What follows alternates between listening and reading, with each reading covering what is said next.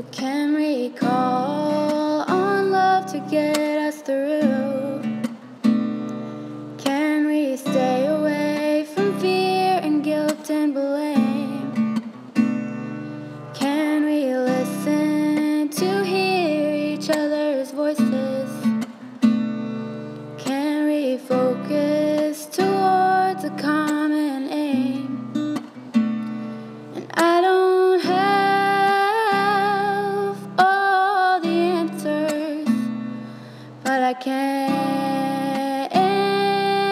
explain that there's no gift like the one you gave. Think of all the lives you'll save by trusting us with hopes for a better tomorrow.